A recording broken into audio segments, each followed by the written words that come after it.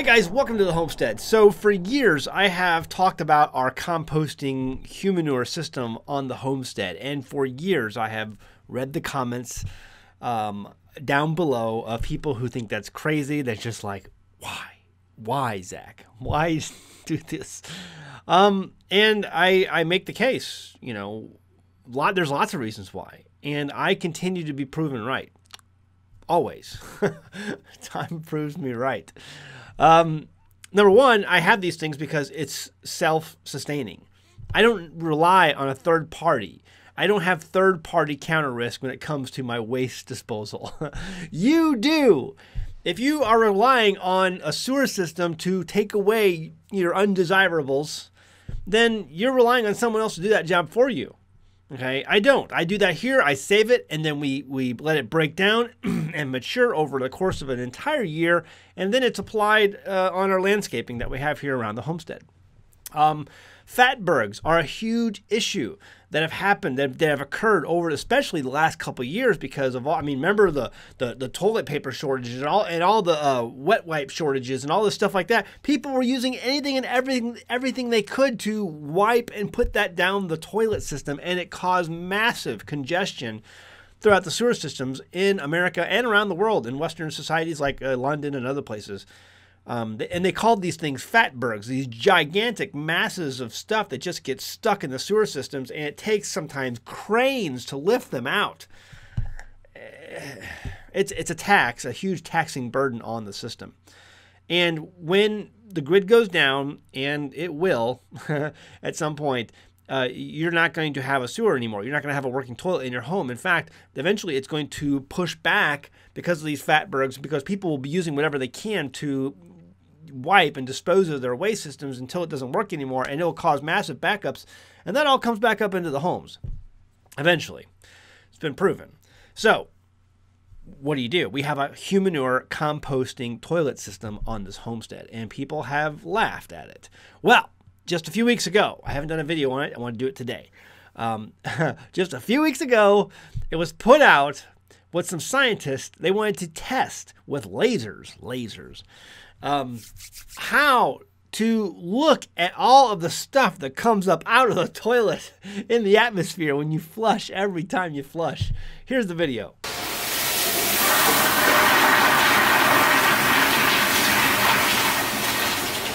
So all of these news organizations picked up this information when it was put up by scientists. It was part of a study or whatever that got released, and they ran with it, and they were shocked to discover that, no, this is not just the type of toilets that you see in the public restrooms, these pressure toilets. No, every toilet does this. There have been lots of studies out there showing throughout the years how fecal matter ends up on your toothbrush because you keep your toothbrush in the bathroom where you flush the toilet, and fecal matter is on your toothbrush. It's been proven, and this is not just for some homes. No, this is for every home because it floats around in the bathroom every time you flush. And yes, you can keep your lid closed. You know, people do that, but it doesn't stop all of it. It's still, you will still find fecal matter that has floated around your bathroom, even if you close your toilet lid. You all laughed at me. Well, I have to say, you're not laughing now, are you? You all laughed at the guy with the composting toilet. Anyway, let's read the article. Coming from CBS News, toilets spew invisible aerosol plumes with every flush, and scientists use high-powered lasers to illuminate and photograph them. It says, every time you flush a toilet, it releases plumes of tiny water droplets in the air around you. These droplets, called aerosol plumes, can spread pathogens from human waste and expose people in public restrooms to contagious diseases. Scientists' understanding of the spread of aerosol plumes and public awareness of their existence have been hampered by the fact that they are normally invisible. My colleagues Aaron True, Carl Linden, Mark Hernandez, Lars Larson, Anna Pauls, and I were able to use high-powered lasers to illuminate these plumes, enabling us to image and measure the location and motion of spreading aerosol plumes from flushing commercial toilets in vivid, ladies and gentlemen, detail. Look at that. Look at that. Absolutely fascinating. You're like, ew.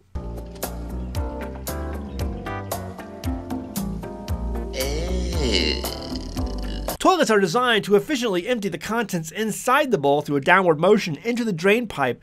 In the flush cycle, water comes into forceful contact with the contents inside the bowl and creates a fine spray of particles suspended in the air. In air.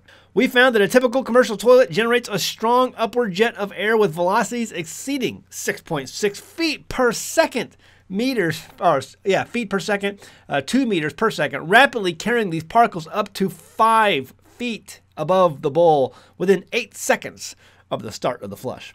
To visualize these plumes, we set up a typical lidless commercial toilet with flushometer style valve found throughout North America in our lab. Flushometer valves use pressure instead of gravity to direct water into the bowl. We use special optics to create thin vertical sheet of laser light that illuminated the region from the top of the bowl to the ceiling. After flushing the toilet with a remote electrical trigger, the aerosol particles scatter enough laser light to become visible, allowing us to use cameras to image the plume of particles. Even though we expected to see these particles, we were still surprised by the strength of the jet ejecting the particles from the bowl. A related study, I told you there was more studies, used a computational model of an idealized toilet to predict the formation of aerosol plumes with an upward transport of particles at speeds above the bowl approaching 3.3 feet per second, 1 meter per second, which is about half of what we observed with a real toilet. Scientists have known for decades, they've known this for decades, I've known it for at least a decade, that flushing toilets can release aerosol particles into the air. However, experimental studies have largely relied on devices that sample the air at fixed locations to determine the number and size of particles toilets produce. While these early approaches can confirm the presence of aerosols, they provide little information about the physics of the plumes, what they look like, how they spread, and how fast they move. This information is critical to develop strategies to mitigate the formation of aerosol plumes and reduce their capacity to transmit disease. As an engineering professor whose research focuses on interactions between fluid physics and ecological or biological processes, my laboratory specializes in using lasers to determine how various things are transported by complex fluid flows. In many cases, these things are invisible until we illuminate them with lasers. Interesting article. You can keep reading. I'm not going to read the whole thing, but they basically go through this and they talk about it a little bit more. Here's the deal, folks. Don't doubt me. Composting toilets are a very, very safe and effective way of getting rid of your waste. When you put this waste, we compost our waste with wood chips and with hay. And we basically take the wood chips and we cover up our waste inside of our disposal area in the bathroom, in our toilet. And then we take that, we put that outside in a bin, and then we cover that with hay. And the combination of carbon and nitrogen will create heat and will kill any pathogens, anything nasty, bacteria that's located in that waste product. And it will continue. When it's full, okay, we have these bins and we fill these bins full. And after a year, they're almost less than half the size of what they were because it is all cooked down. It has been cooked. It cooks itself. Carbon and nitrogen coming together with the bacteria that's present already in the waste will create heat. And it cooks. It's a very, very safe, effective way to dispose of your waste products. See, this is something you want to keep in mind because if the reality hits of what we all think is coming, and you don't have that waste system, that water management, utility that takes away your undesirables from you each and every day, then you might want to think about, an alternative way to get rid of your waste and properly and effectively, safely manage it. This is not rocket science. There are plenty of universities out there that have been doing studies on this for years. Plenty of these are online for YouTube download or for PDF download on Google or whatever. And lots of videos on YouTube like I have done throughout the years talking about it. So anyway, just wanted to throw that out there. I was right yet again. I like telling you when I'm right about something. Sometimes I'll tell you about when I'm wrong about something, but it doesn't happen all that often. It's not arrogance, it's confidence. All right, I'll leave it at that. Check out our merchandise, teespring.com. Our Stupid Shit Hurt shirt is absolutely our best seller, but this one gets me the most comments when I wear it out in public. People always want to come up and talk to you about prepping. They want to tell you what they're doing. They want to, hey, what do you think about this? It's a great conversation starter. I love prepping. Also available in links in the description below from teespring.com. Pick it up if you want one. Great, makes a great gift for you or a loved one. Also, check out our merchandise, our advertiser, the Genesis Gold Group. Have you seen the economy lately going into 2023? You might, if you have a 401k or an IRA and you're watching it and you're just like, yeah, they can help you get that locked 401k, locked IRA, getting into something else that's locked away for you that's physical. I would not be in, if it was me, my personal opinion, I wouldn't want to be in any paper denominated assets right now. All right, but they can help you do it. Ad coming up next. All right, guys, see you next time in the Homestead. Bye. This is Grandma. Grandma survived the Great Depression. She survived the Great Depression because her supply chain was local and she knew how to do stuff. Grandma was smart. Grandma told us to make do with what you got. She also said, don't put all your eggs in one basket. Homesteading is all about self-reliance and declaring ourselves to be independent from the system. We grow our own food, we raise our own animals, and doing these things helps safeguard our families from the unpredictable world that surrounds us. But what about banking? I love being my own power company, but what about being my own bank? Right now, our country is over $30 trillion in debt and rising. The Fed keeps printing money, and the Congress won't stop spending money. Staying attached to the modern banking system and their investment vehicles is like putting all of your eggs in one very, very fragile basket. On one side, you have the threat of inflation and your savings value floating away. And the other side is a possible deflationary stock market collapse, just like what happened in the 1930s.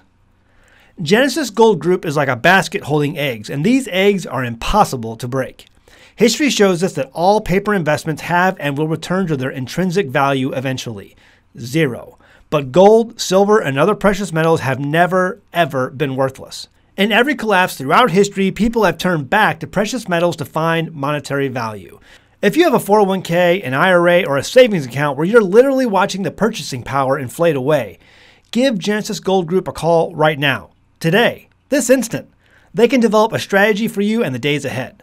I can tell you how I raise sheep, I can tell you how I raise chickens, or the best way to grow tomatoes, or how to hook up a solar panel. But Genesis Gold Group is your best shot at safeguarding your hard-earned savings and investments during this increasingly turbulent time in history. The link and phone number is in the description below, or visit their website at genesisgoldgroup.com.